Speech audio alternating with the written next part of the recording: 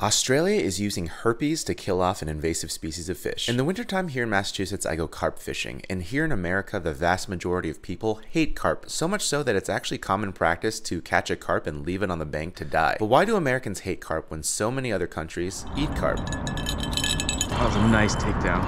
Who was a better fish?